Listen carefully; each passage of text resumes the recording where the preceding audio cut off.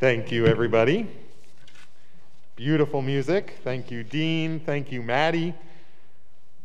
Maddie will be preaching next week before she goes back, so please make a point of being here. We're very excited about that.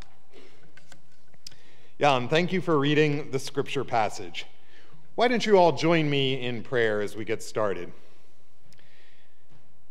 God, it has been quite a year, 2021, and as we step with a little bit of trepidation into 2022, I pray that your Spirit would come and settle upon this place. Come and settle in our hearts. Open our minds, open our ears, open our spirits to commune with yours. Surprise us with a new word. Feed us with exactly what we need this morning. In your name we pray. Amen. So, the field of biblical archaeology is a fascinating and constantly evolving one. They're always making new discoveries, putting together old clues and coming to new conclusions. Scholars had always been stumped why it was that it seemed that the wise men hadn't wrapped any of their gifts. It seemed like there was no paper, no tape, no bows, no strings, no nothing. But recently, they've made a real breakthrough in that they realized exactly what was going on. The reason that the wise men didn't wrap their presents was because, one, they were wise, and two, they were men. Ha ha ha ha ha. The truth is that we know very little about the wise men, these three kings that we are always talking about. The Gospel of Matthew, which is really the only place that we hear anything about this story. It never says that they were wise men. It never says that they were kings. It doesn't say that there were three of them, and it doesn't even say that they were men. He just calls them magi from the east. We assume that there were three because there were three gifts, right? But they could have gone halvesies, a couple of them for each gift. Some deadbeat magi might have shown up without any gift for the party. We don't know how many there were. The whole kings thing, we think, probably comes from the book of Psalm 72, verse 10, which says, "May the kings of Tarshish and the isles render him tribute. May the kings of Sheba and Seba bring gifts." Or Isaiah 49:7 that says, "Thus says the Lord, the Redeemer of Israel and the Holy One, kings shall see and stand up, princes will bow down, and they will prostrate themselves because of the Lord who is faithful." The truth is that there is few aspects of the Christmas story that have captured our collective cultural imaginations more than these three magi. They appear on Christmas cards and TV shows and even in our nativity sets, even though the text infers that they probably came up to 2 years later than all the other characters in our sets. They show up in poems and plays and songs and shopping malls. All of the great artists painted this regal trio, from Rembrandt to Michelangelo, from Botticelli to Fra Angelico. There's one painting made in 1487 by Ghirlandaio entitled The Adoration, which isn't really surprising because most of the great artists named their masterpieces of this scene the Adoration, but it takes on a whole new idea in this one in 1487, where the oldest of the three wise men is kneeling before Jesus and sort of staring directly between his chubby little legs as Jesus very coyly lifts up his loincloth for the wise man to see all of his humanity. This is true, which gives the idea of the adoration a whole new kind of idea. I promise you can't make this stuff up. Scholars tell us that the term magi was used in Persia, modern-day Iran, for intellectuals who were dream interpreters. But by the time that Jesus came around, it was referring to these pseudoscientists, these stargazers, astronomers, fortune tellers. The Greek root of the word magi comes from magos, which is where we get the terms magic and magician from. Many believe that the magi were ancient Zoroastrian priests who would use constellations and patterns in the sky to gain wisdom and direction for their lives, which may be kind of hard for us to grasp in our 2,000 years later, in our scientific era. I mean, can you try to wrap your mind around a time when they used stars and astrological patterns for personal advice? Just seems kind of crazy, doesn't it? What we do know is that according to Matthew, these magi followed this star coming from the east, most likely from Iran, believing that something totally new was happening in our world, somewhere in the world, that something that they did not understand yet was breaking into our world, and that their reaction to it wasn't fear, but was curiosity. Interesting, isn't it? Because truth be told, we're all on a journey to discover something new, to discover something more in this life that we don't experience on the surface. And as they begin to get close, as they start to hone in on where the star is hovering, and I'll tell you, I don't know if you ever did this, but when I was a kid, the first time I heard this story, I remember going outside and trying to figure out if you could actually tell what town or even what dwelling a star was floating above. And all I can tell you is whenever I tried to do it, it seemed like the star would move wherever I went.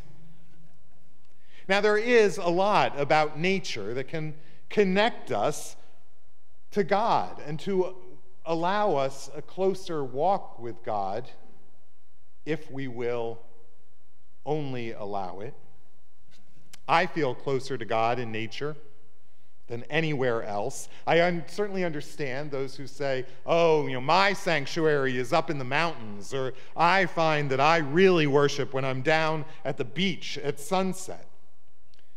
Because the truth is that the divine fingerprint is all over all of the aspects of God's nature. And yet nature will only get us so far. Which is why when the wise men show up in Jerusalem and they start asking where this king of the Jews who is being born is, it says that the priests and the scholars, they turn to what? The scriptures, right? They go to the scriptures because nature only brings us so far. And it's there that they discover that the Messiah is supposed to be born in Bethlehem. And it says that when Herod hears this, he's disturbed, he's frightened. And it says all of Jerusalem is frightened with him. They are literally shaking in their sandals because a frightened tyrant is a dangerous and unpredictable tyrant. Fear drives violent and destructive behavior. Fear holds back progress. It imprisons people under false assumptions. Herod was afraid because another king might threaten his power. And so he directs the wise men to Bethlehem, and as Maddie says, tells them, and when you figure out the address, let me know so that I can worship him too. Which of course meant that he was going to be sending out a death squad as soon as he figured out where this baby was, to have him slaughtered. And even though Jesus had no intention of taking Herod's throne, Herod was right to be worried. Because this new king, this new kind of king, brought good news to the poor and lifted up the lowly. His kingship would indeed be a threat to the structures and the status quo of the system of his day. It would mess up the hierarchy. All those with privilege were going to be asked to share their power with the powerless. Those with plenty would be asked to share their abundance with the hungry.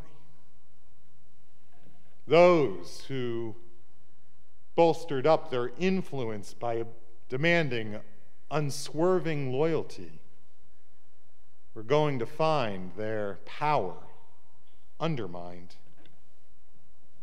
And so the wise men, they take this final 6-mile jaunt westward to Bethlehem, and they find Mary and Joseph and the baby, and they get down on their knees and they worship him, and they open their bags and present him with gifts of gold and frankincense and myrrh.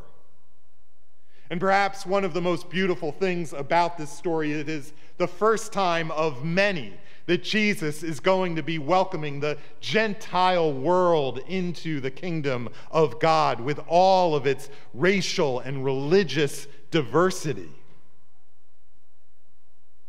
This is one of the most beautiful things about this story. The Magi are a foreshadowing of the Gentile Christians. They're a foreshadowing of us. But the thing that I really want to focus in on in this sermon today is the final line of the story.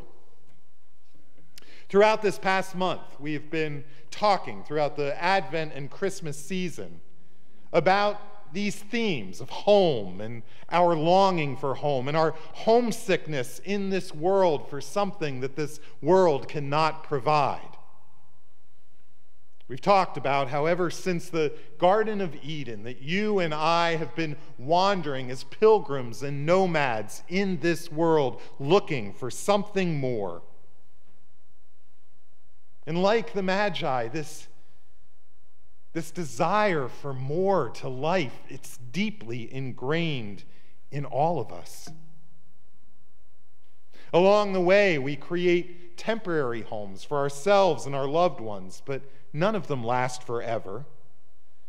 And so as great as the homes that we create around us are, we all continue to long and ache and yearn for something that this world will never be able to provide. And so the last line that Maddie just read, the last line of the story says, "And having been warned in a dream not to go back to Herod, they returned to their country by another route." Another translation says, they returned home by another way.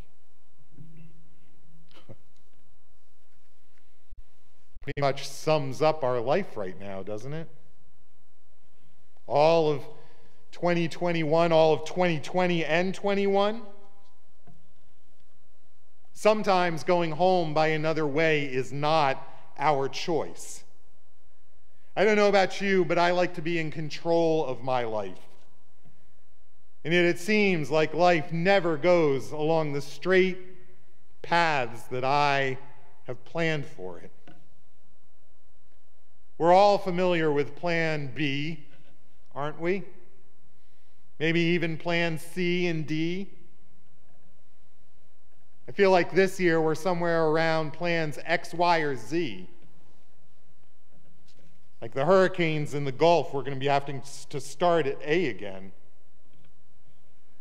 Feels like a common theme that I've been hearing from many of you as I talk to you in our Bible studies and informal conversations. I've been reading about it in the news and seeing it on TV, just how many people are feeling so exhausted and depleted by all that continues to go on.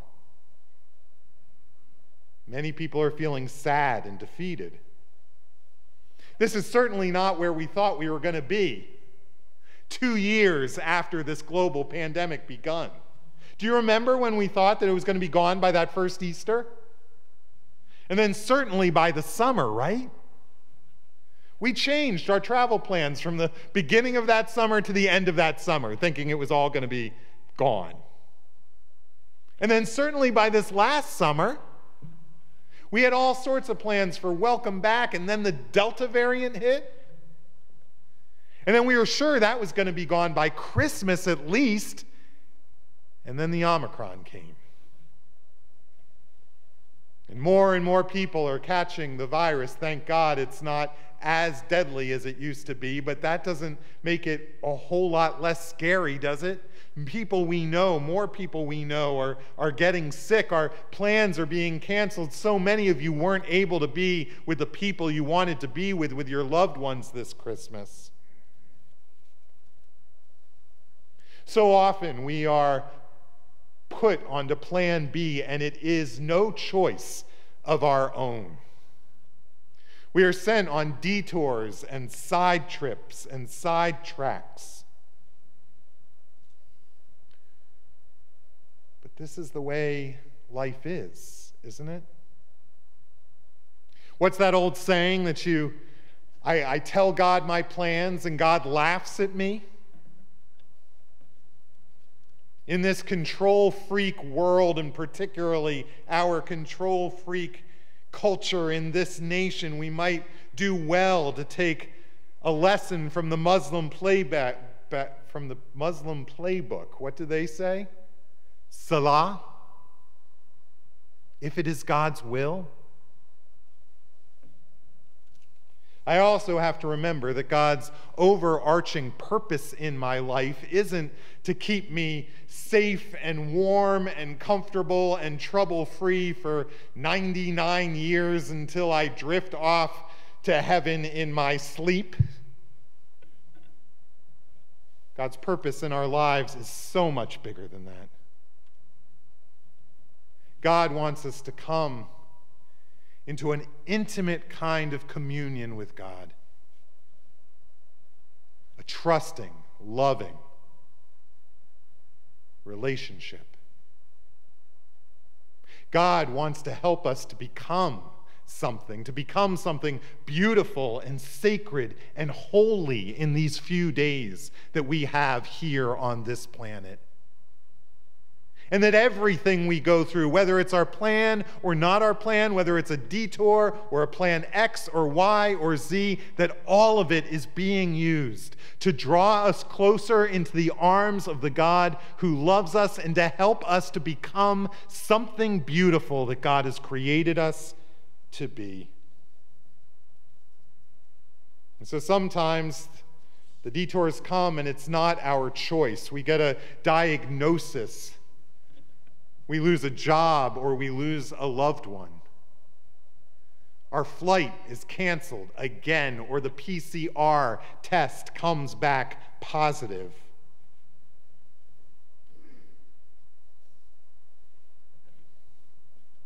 If M. Scott Peck is right, and he is right, as he says in the opening of his book, The Road Less Traveled, he says, life is difficult. And the sooner we come to terms with that, the easier everything else becomes. As much as is being taken away from us right now, God is also using this time to teach us important lessons about life, about God, about faith, about ourselves.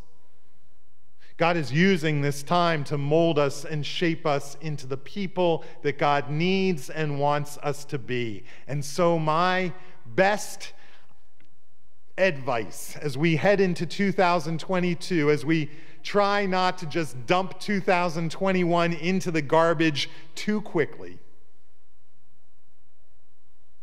is that we be open to the lessons that God is teaching us, to the people that God is trying to help us become in the midst of all of this. Sometimes we end up on this road home by another way, and it's not our choice. Other times we need to make a choice to take the road less traveled, to take the detour, to go on that road that we were not expecting. I have to be honest with you, I don't know if there has ever been a time when we need to choose another road more urgently pandemics, and vaccines, and boosters, political division, social upheaval. Everyone who has a personal encounter with this child, this incarnate God, Jesus Christ, has to make a choice. Are we going to go back on the road to Herod and all that that means with its fear and its power and its control? Or are we going to go on the road home toward Jesus? The road of love and forgiveness and trust and reconciliation. Because anyone who has a genuine encounter with this child, anyone who is willing to pick this child up out of the cradle and hold him close to your heart, your life can never be the same again. You can never go home the way you came. You must always go home by a different way. When we encounter Jesus Christ, it changes things. It changes us. We have to take a different road that counters the prevalent culture of violence and exploitation and control and materialism and protecting ourselves and our own. We can't go back to business as usual. I don't know if there's ever been a time when those important questions of meaning and existence more desperately need to be asked and answered. Simone Weil, the ancient mystic, once said, "Christ prefers that we seek the truth even more than him."